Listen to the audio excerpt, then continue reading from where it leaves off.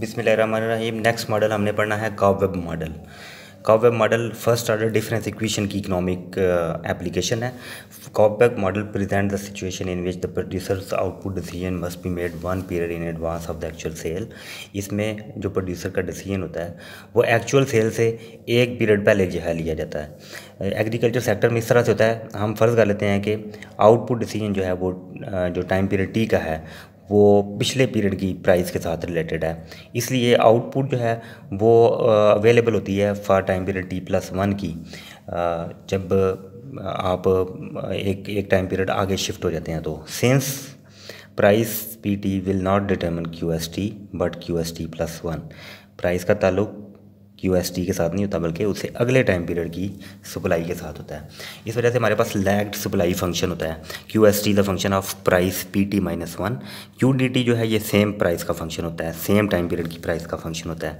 Supply function जो है minus gamma plus delta PT-1 लिखा जाएगा और QDT equal to alpha minus beta P लिखा जाएगा। इक्विलिब्रियम तब होता है जब QD इक्वल टू QS हो, alpha minus beta P equal to minus gamma plus delta PT-1 के बराबर होगा।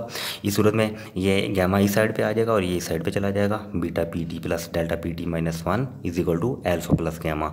अगर हम इसको बीटा के साथ सारी इक्वेशन को डिवाइड कर दें तो फिर ये लिखा जाएगा PT is equal to delta over beta PT-1 is equal to alpha plus gamma over beta. एक टाइम पीरियड आगे शिफ्ट किया जाए तो ये PT+1 हो जाएगा, डेल्टा ओवर बीटा PT हो जाएगा और is equal to alpha plus gamma over beta हो जाएगा, क्योंकि first order difference equation general form में इधर YT+1 था, इधर YT था, इस वजह से हमने इसको एक टाइम पीरियड आगे शिफ्ट किया। कंप्लीमेंट्री सोल्यूशन के लिए A into B power T के बराबर होता है और B माइनस ए के बराबर होता है, तो ये A की वैल्यू है तो इसको माइनस में लिखेंगे। A into minus delta over beta power T।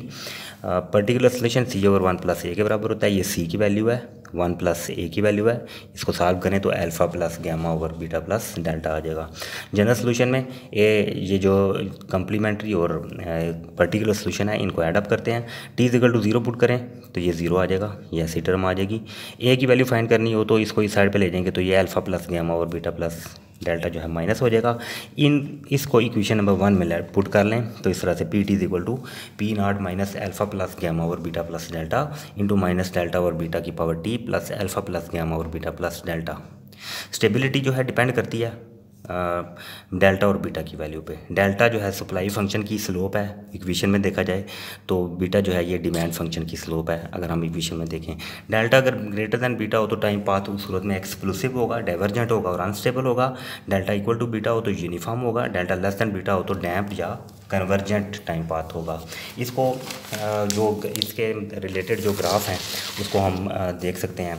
अगर डेल्टा ग्रेटर देन बीटा हो तो जैसे ये फर्स्ट पॉसिबिलिटी है, इसमें डेल्टा ग्रेटर देन बीटा होने का मतलब है कि सप्लाई कर्व जो है इसकी स्लोप ग्रेटर देन है डिमांड कर्व की स्लोप से। तो इस सूरत में हम इनिशियली जो टाइम पीरियड है वो इसमें जो प्राइस है वो कोई सी भी प्राइस ले लेते हैं, ये P0 है। इस प्राइस पे अगर हम देखें तो सप्लाई Q1 के बराबर है और इस प्राइस के ऊपर जो डिमांड है उसका लेवल कुछ और होगा। तो अगर देखा जाए तो इधर जो इस प्राइस के ऊपर जो है अगर हम देखें इस प्राइस P0 पे जो सप्लाई है वो ग्रेटर देन है डिमांड से। जब सप्लाई ज़्यादा हो तो फिर उस सूरत में प्राइस कम हो जाती है। तो इस तरह से जो प्राइस जो है वो कम हो के तो हम यहाँ से इधर को मूव करेंगे तो इस तरह से प्राइस P1 हो जाती है। जब प्राइस P1 हो तो इस पे फिर जो सप्लाई है वो Q2 हो जाती है और डिमांड जो है ये Q1 हो जाती है। डिमांड ज़्यादा हो गई है, जब डिमांड ज़्यादा हो तो प्राइस फिर ज़्यादा से बढ़ जाती है। इस तरह से हम ये जो साइकिल है ये मैं ये बता रहा है कि हर टाइम पीरियड में आइट्रेशन करते करते टाइम पाथ जो है वो एक्सप्लोसिव हो जाएगा या फिर डाइवर्जेंट हो जाएगा।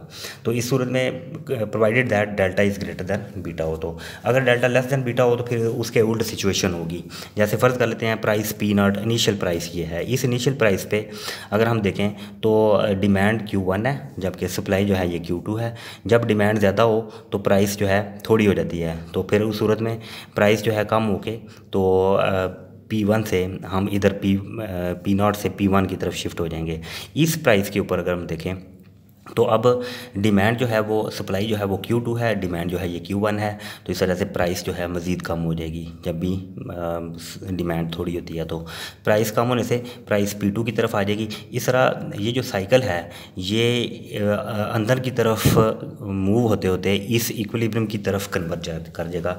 इस सूरत में भी डेल्टा की वैल्यू लेस देन होनी चाहिए बीटा से, या सप्लाई कर्व की स्लोप लेस देन होनी चाहिए डिमांड कर्व की स्लोप से। इसी से रिलेटेड जो है आज जो हम काम कर रहे हैं इससे रिलेटेड एग्जांपल जो है वो भी हम साथ करेंगे।